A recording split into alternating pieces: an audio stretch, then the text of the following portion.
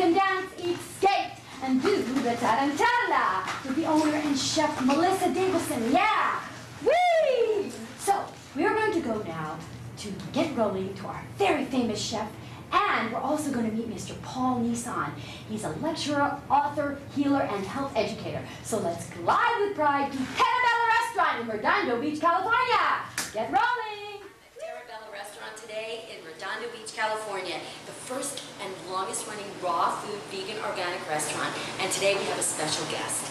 My next guest will inspire and shift your life. And he has dedicated his life to helping people.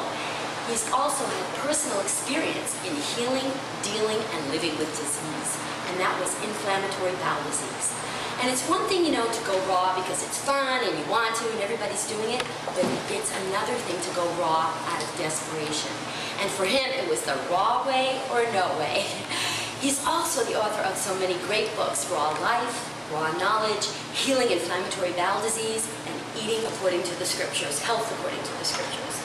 Please give a warm welcome today for my good friend, the insightful, inspiring, and intuitive Mr. Paul Nisson. Yay! Woo! You made it, I love him. He's also a fellow New Yorker. We love him. He's from Brooklyn. And you get your raw roll lay today. Paul, thank you so much for coming, sweetie. Oh my God. Well, we have so much to say. It's a little time. You look fabulous. Thank you, fabulous, Thank you. It's great to be here.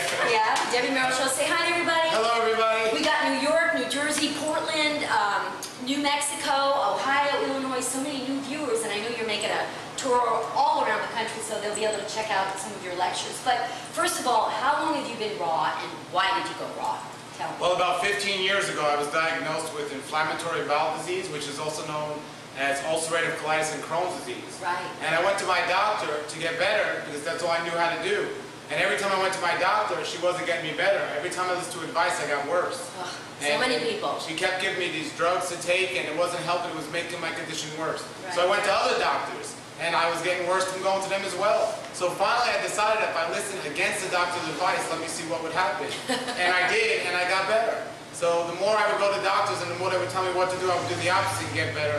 So when it came time to ask them about diet, I asked them what diet was best, and they advised against eating a raw food diet. And how did you decide to go contrary to what a doctor says? Because everybody makes a doctor like a higher power. And I say doctors, I love you guys, but you're practitioners. You're practicing on us. So we should be our own doctors until it's fatal and then go to a doctor. And that's raw foods helps you heal what doctors are trying to heal. Sure, well, if the doctors would have got me better, I would have listened to them, but everything they did got me worse. So how did you find the raw food diet? I ended up moving down to West Palm Beach, Florida, right next to a place called Hippocrates Health Institute. Right, Brian Clemens, one of our fans. And I went down there, and I was living right next to the place, and one day I was